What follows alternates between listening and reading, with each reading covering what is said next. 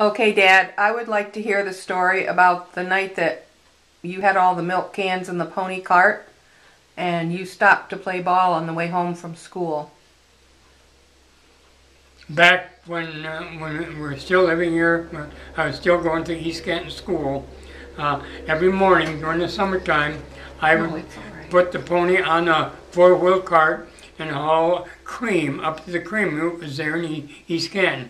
There's Vic Savacool, Faye Van Dyke, Floyd Harkness, and Ben Wright.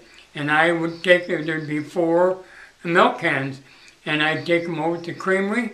And where was the creamery? The creamery was right close there, right near where the behind Jim Richards. Behind Richard, or where the bowling, where they used to have right the bowling. In East Canton. Right there in East Canton. And then I would come back and help. This was in the summertime, and I'd help on the farm. I was probably about 12, 14 years old. And this one morning, there were 3 or 4 boys playing ball after I took care of the cream at the creamery.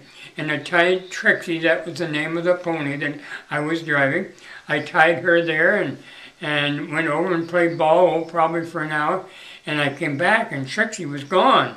She had slipped or hauled her off. And of course she always ran home when she got loose.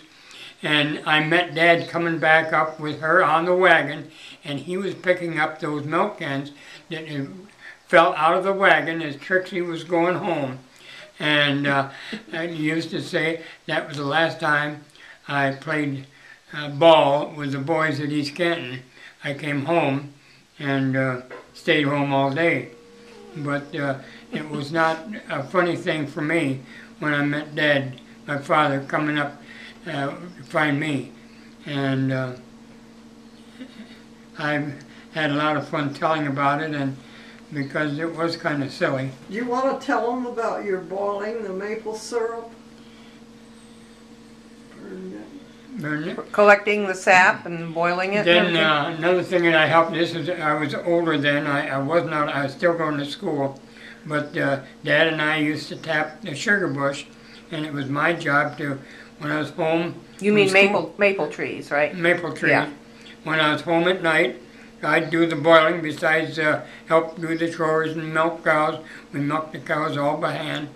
And this one night, I put more sap in the pan up at the sap house, and it was time to go to bed. And I went to bed, and shortly after that, the fire got too hot, and it started to burn the maple syrup that was in the pan.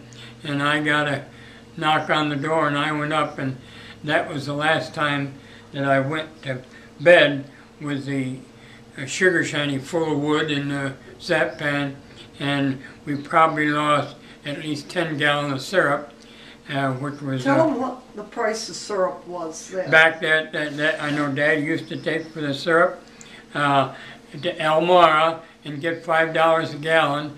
Now they'll come down here and give $25 or $30 a gallon. But so that was about 300 gallons of sap. Yeah, if you lost 30 gallons of... Yep. Ooh. And I heard about that just the one time, but that's all I needed.